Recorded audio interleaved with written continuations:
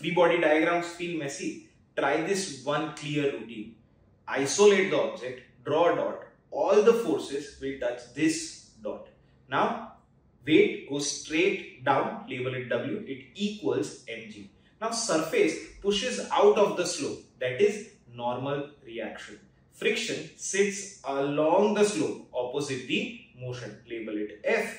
Resolve the weight into the slope in perpendicular and parallel parts. Now, perpendiculars cancel out each other. Along the slope, the net force equals mg minus friction.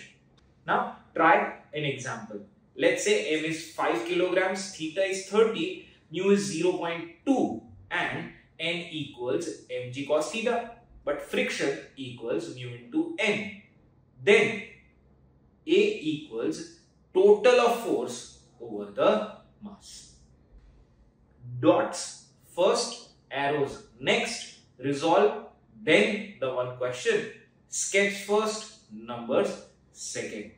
Pause here, copy the labels, then run the numbers. And don't forget to follow IGCSE on fingertips.